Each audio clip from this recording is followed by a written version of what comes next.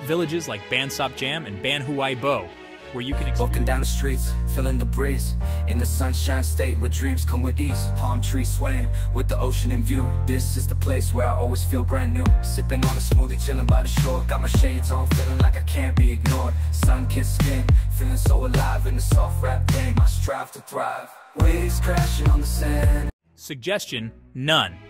First up, trek through lush jungles and vibrant rice paddies. Visit remote villages like Ban Sop Jam and Ban Huai Bo, where you can experience traditional Lao culture and meet the friendliest locals around. Next, grab a kayak and paddle down the serene Nam U River. Flanked by towering cliffs and dense forests, the river cruise offers stunning views of quaint villages and verdant landscapes.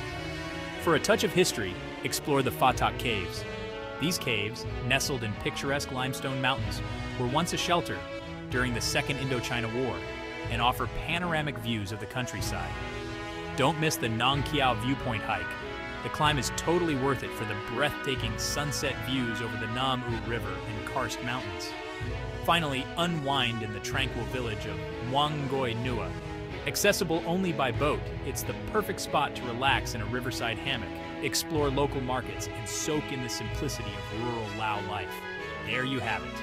5 unforgettable experiences in Nongkhiew and Muongnoi. Pack your bags. Walking down the streets, feeling the breeze, in the sunshine state where dreams come with ease. Palm trees swaying with the ocean in view. This is the place where I always feel brand new. Sipping on a smoothie, chilling by the shore. Got my shades on, feeling like I can't be ignored.